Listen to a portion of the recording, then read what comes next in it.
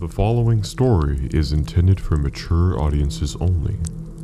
Viewer discretion is advised.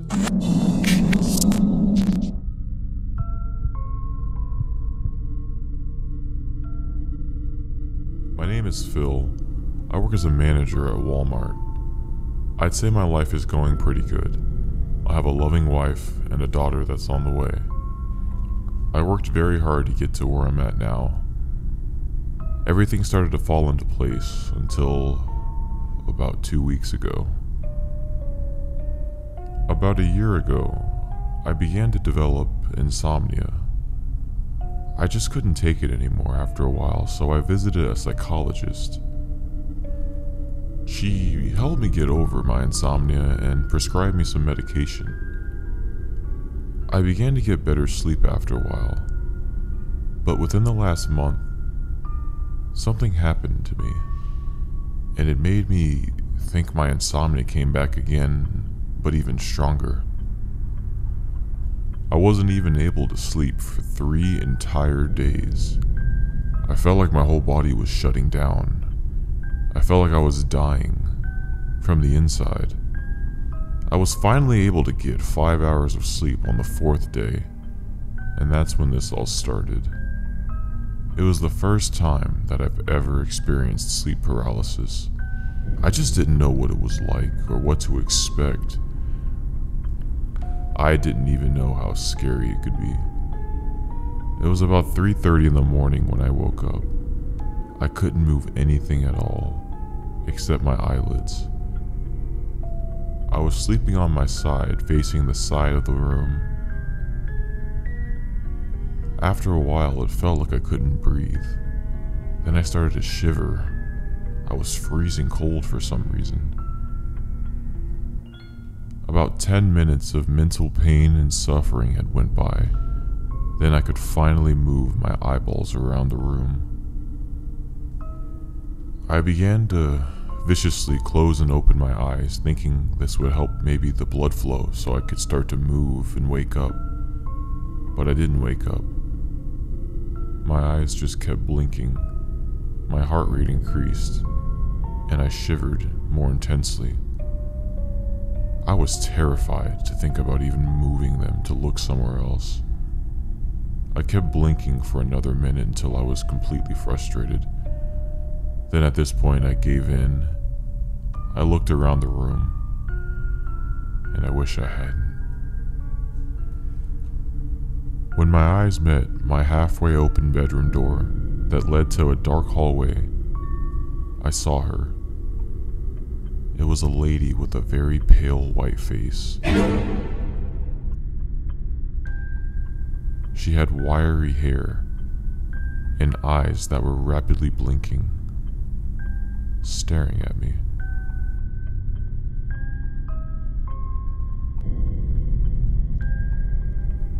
I felt a very weird, uncanny, and ominous feeling as I made eye contact with her. I stopped shivering, and I felt like I could breathe again. And that's when she disappeared, and I woke up. Fast forward a couple weeks later, I had forgotten all about my sleep paralysis incident, and I'd gone back to my normal sleep schedule. Work was normal. The gym was normal. My family life was normal. It was too good to be true. Every day, I began to see that woman everywhere. I would see her on the way to work. I would see her in every dark place every time I closed my eyes. I would even see her when I went to the gas station, just standing there. My heart rate kept increasing. This time, anytime I tried to go to sleep, it wasn't my insomnia preventing me. It was the vision of this woman stopping me from going to sleep, knowing that she'd be standing there in the doorway again watching me. I have not seen any improvement lately, but I have an appointment set up with my psychologist to talk through this, as well as maybe get prescribed some new medication. But this terrifies me. and I think it will for the rest of my life.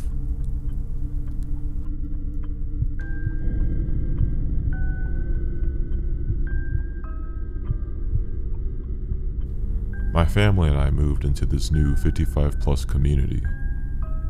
It was the end of April, and it was a brand new 2-bedroom house. The community was very quiet, and it's nicer than any house that I've ever been in. I've always been an anxious person. We moved across state lines, so dealing with a fair bit of stress was to be expected. Add that to the financial strain of our family having to find a new job and pay for all the fees that come with this new house, as well as moving to a brand new place. My parents were gone for the night. They had left the city to celebrate their anniversary. I walked over to the kitchen and I flicked the lights on. I made myself a glass of water before turning in for the night. I had just gotten finished watching some ghost stories. I like to watch stuff like this and true crime because it interests me. It's something that keeps me entertained. So when I got done with my glass of water, I shut off the TV. I walked over to the living room sofa and I put a pillow between my head and the armrest. I found myself slowly dozing off. I found myself waking up at about 1 in the morning. But when I woke up, it wasn't like a nice peaceful awakening.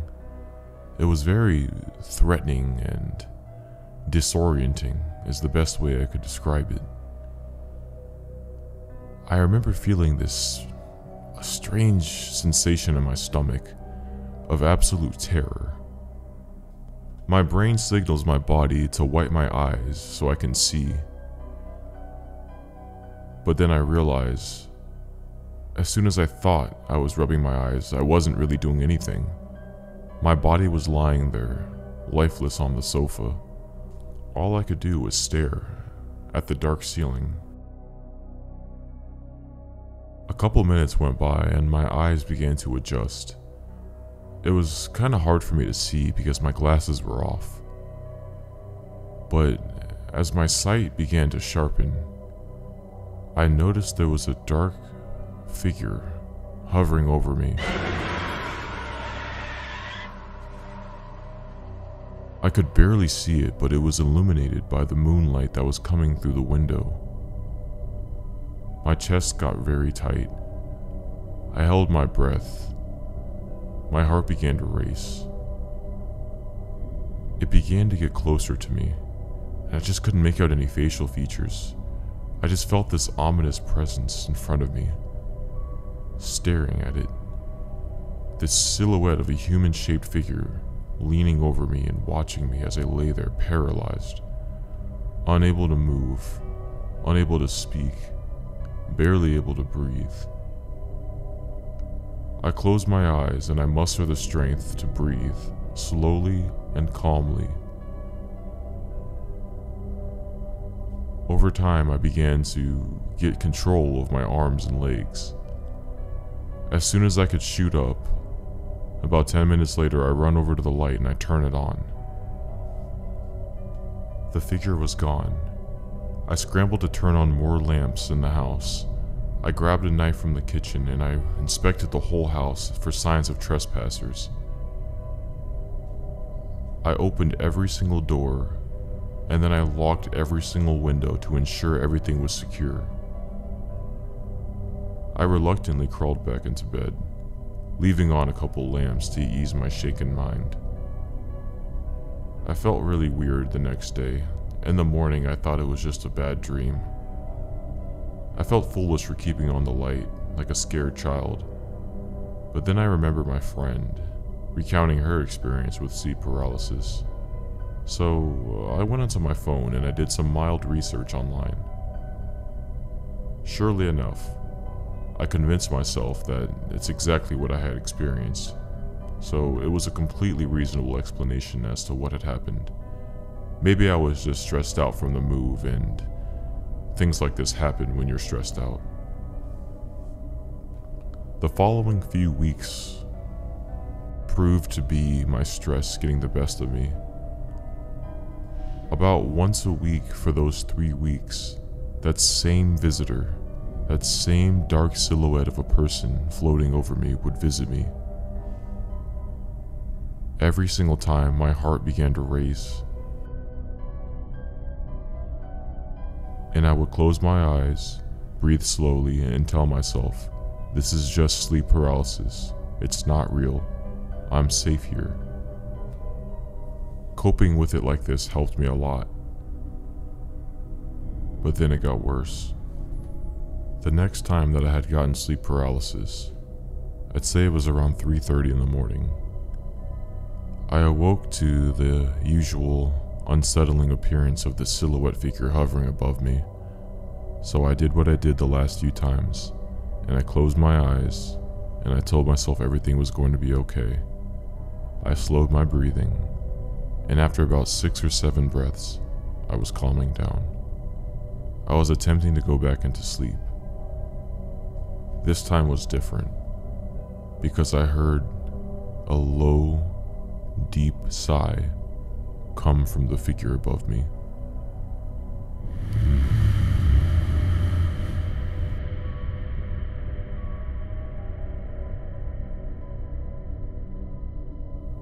Shortly after,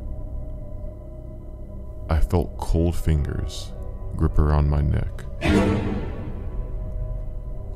The fingers around my neck were very rough, and they were unnaturally cold, as if they were sitting inside a refrigerator.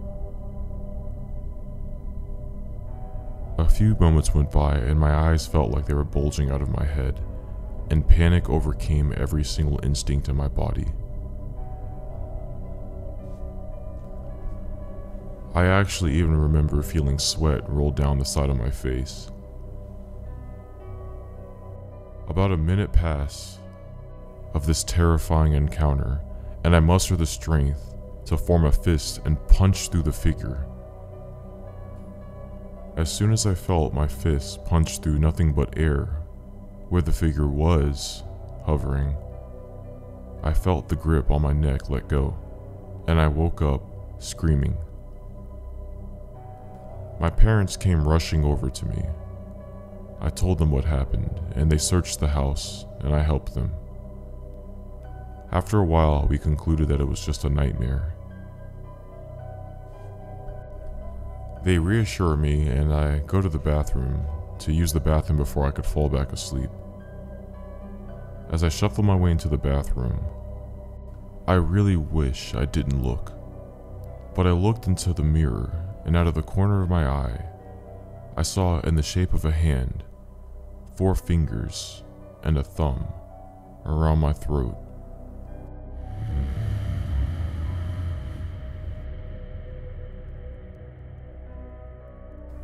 The next thing that I remember was waking up. That was the first time that I've ever experienced sleep paralysis within a dream. After a long while, my family and I had determined that I had awoken from a terrifying and vivid series of nightmares, as there was absolutely no evidence of anybody intruding into the house. My family had reassured me, and ever since then, I haven't seen this figure or dealt with any sleep paralysis ever since. But one thing I can definitely say is that I still fall asleep with the lights on to this day.